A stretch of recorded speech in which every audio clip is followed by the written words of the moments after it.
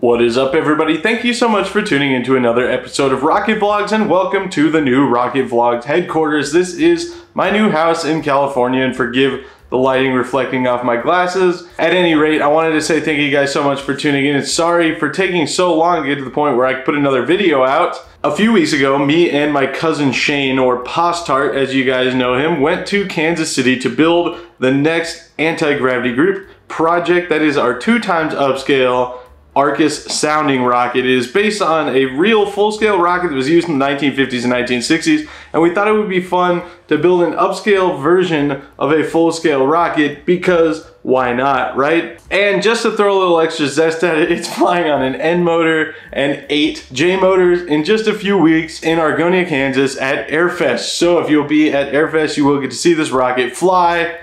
And I'm about to roll the footage of us building it, but before we do that, I wanted to thank today's video sponsor, Hims. Whether you're losing your hair, having mental issues, or losing functionality of your personal rocket, so to speak, Hims has a solution for you. Of course, with all of those situations, one of the biggest issues is getting yourself to the doctor, having that initial conversation, and Hims eliminates that entirely by making the whole process online. No embarrassing in-person consultation, just an opportunity for you to solve your problems at home without any judgment. Let's face it, guys, you don't have to be old to start losing your hair, but you don't have to be any older than you currently are to start doing something about it. And that goes for mental health issues and ED as well. Best of all, if any medication is prescribed to you from forhims.com, it is shipped to you 100% free in discreet packaging, so you have no need to worry, and nobody needs to know about you and your treatments other than you. Find the support you need for treating ED, mental health, or hair loss all in one place at forhims.com. Click the link in the description and the pinned comment to start your free consultation. Thank you so much to Hims for supporting this video. Now, without further ado, here is the build of the anti-gravity group's second big rocket project, the double Arcas. All right, Taylor, explain to us what's going on over here. We're making a giant foam nose cone, and none of us have made our own nose cone before. So this could go really, really bad. I tried to do my homework and I made this crazy jig before Braden and Postart got here. And basically I just got 2 carrier bearings, cut a bunch of foam, put it on a 1/2 inch all thread. The idea is we're gonna hot wire cut and spin it 1,000,000 times to get the rough shape, and then hopefully we can put the all thread in a drill and spin it and sand it smooth, following the contour of our pattern here, which was achieved by printing a full-size nose cone off a rock sim and taping 10 sheets of paper together, and then cutting it on MDF to make a pattern. So about $6 worth of 2x and some free MDF and $20 of foam. And now we get to glue it all together.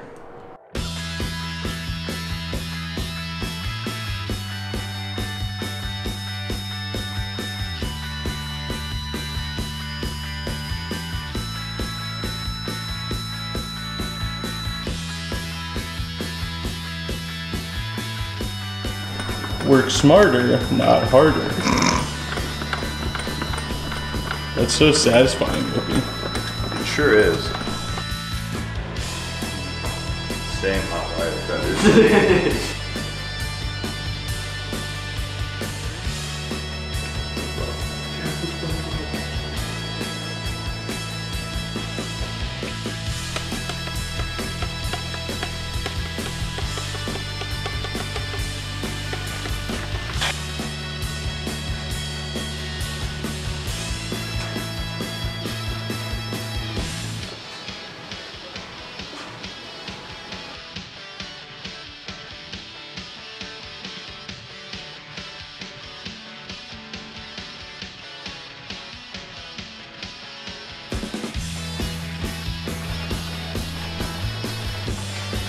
This Taylor looks like you know what you're doing over here. It might work.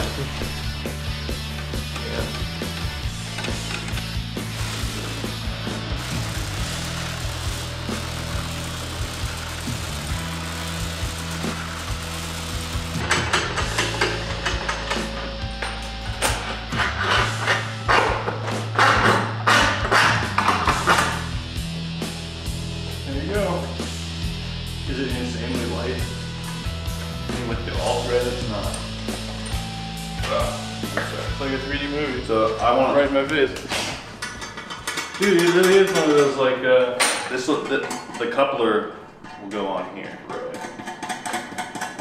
For full disclosure, the whole nose cone creation process went a little bit better than any of us anticipated that it would, but after we finished smoothing it out, it was back to Taylor's house for a fiberglassing extravaganza. Of course, while this foam nose cone probably could take some abuse, an end motor and 8Js is a little bit of a different story than your average high-power rocketry flight. We didn't want to see it fold in half, so we used two different size solar composite 10-ounce fiberglass sleeves, pieced them together so that we could fiberglass the entire nose cone. Then it was onto the airframes. These are standard 9 1/4 inch cardboard airframe tubes that we got from Ken Allen at performancehobbies.com. And I want to give a quick shout out to our friend Joe Hill for connecting these tubes to Taylor in Virginia so that we didn't have to pay to have these massive things shipped halfway across the country. Just like with the nose cone, these tubes could probably handle some abuse, but maybe not the abuse involved with 8Js and an end motor, so we fiberglassed these as well. We used solar composite sleeves and the solar composite heat shrink tubing, and while we've seen plenty of people have successful use of the heat shrink tubing, we're not sure if we used too much heat or what went on, but it was impossible to get off in some spots, and we'll probably forgo it on the next time around. So we were operating under the assumption that it was only going to shrink, what does it say, 1 to 2 inches? It might have been an inch a foot. Oh, that would make a lot more sense. Because we came up quite short on the shrink tape on both tubes. This one on both sides and that one just on one, but fortunately we got Matt. Matt can come sand it. Right there. The man, the myth, the legend, co-driver Myers. Now, as you may have seen in the live stream where we fiberglassed the fins, instead of using Mylar or heat shrink or anything like that on the fins, all we did was use a layer of 10-ounce glass and then a layer of 4-ounce glass. The super fine veil layer of 4-ounce glass actually made for an incredibly smooth surface, and this is probably going to be the technique I use moving forward on any fiberglass project. After everything dried, we trimmed off all the excess fiberglass and went to bed.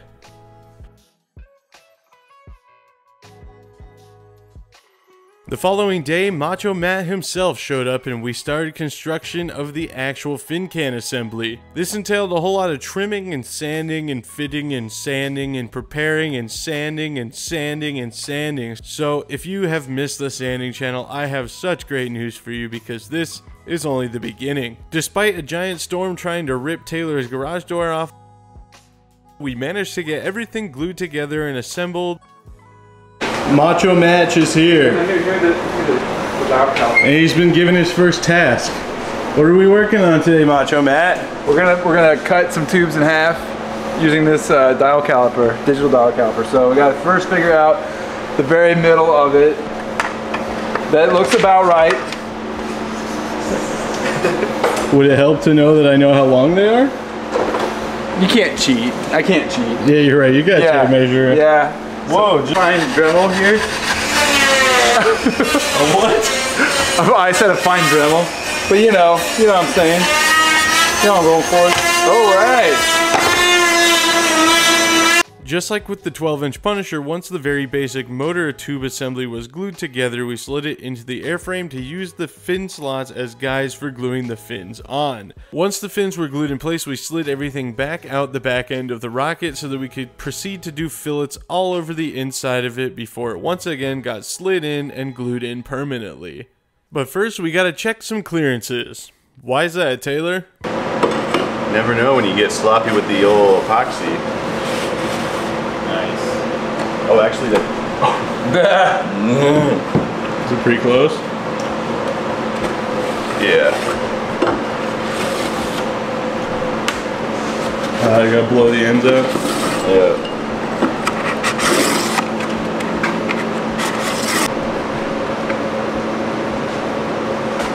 Yeah. They fit perfect. Oh, what? It's so much better than the plotter tubes. Oh man. What if these don't actually fit motor cases? Dude, don't say that. Go. Ever. I'd like it to be on record that I petitioned to use phenolic for the 54s as well, and even bought some. Let's all just keep that in mind through this segment. Before.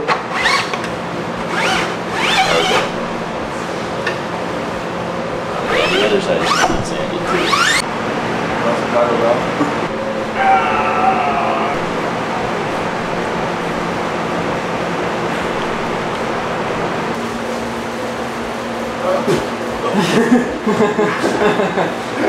That's like the iris. Yeah, we basically made the iris.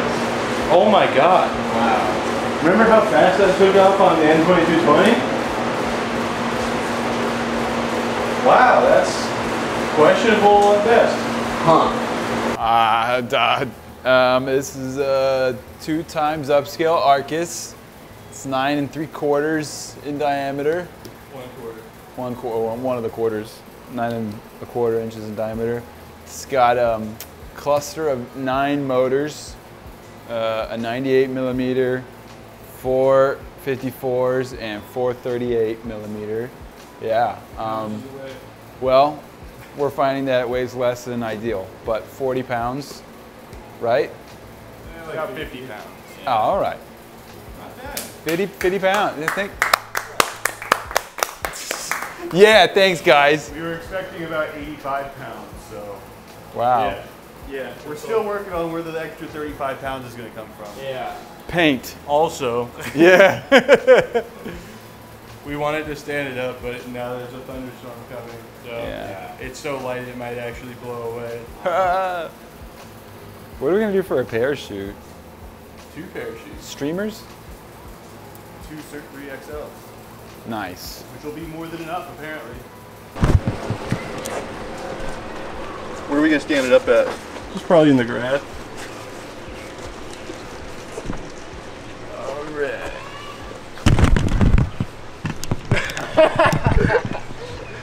Does it stand up a lot easier than the? Yeah, that makes it seem pretty big. That is good. Oh my god. That's a big Arcas. Yeah. Wow. That's pretty sick. Yeah, it is. And it weighs nothing. Oh. They ask you how you are, you just have to say that you're fine when you're not really fine, but you just can't get into it because The coupler falling? Shit. Good. Oh no. It's good. Yeah. Yeah, coupler's way down there.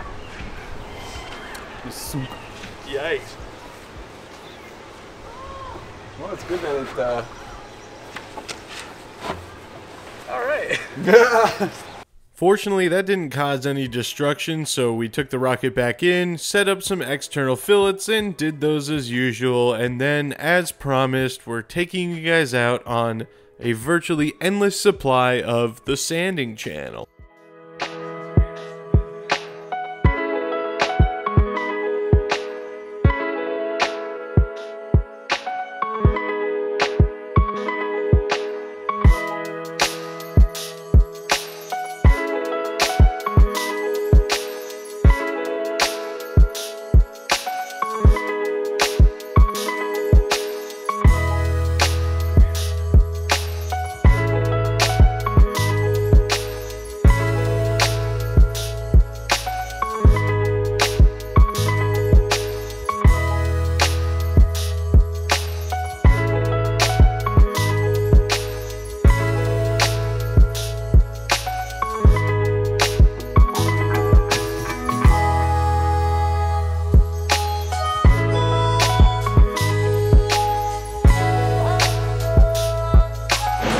We had an idea.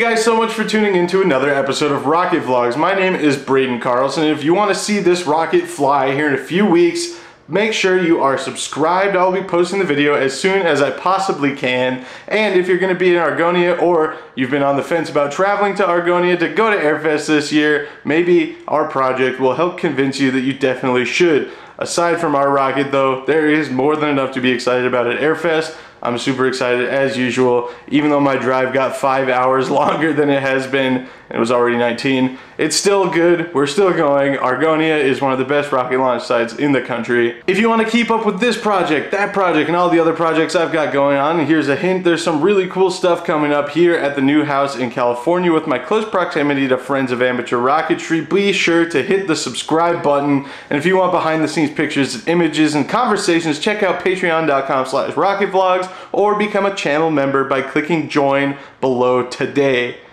Otherwise, I've got merch available at rocketvlogs.com, and if you want to help support but not financially, the best thing you can do is press the like button below, leave a comment, and share this video with your friends. For now, my name is Braden Carlson. You just watched a Rocket Vlogs video, and I'll see you next time.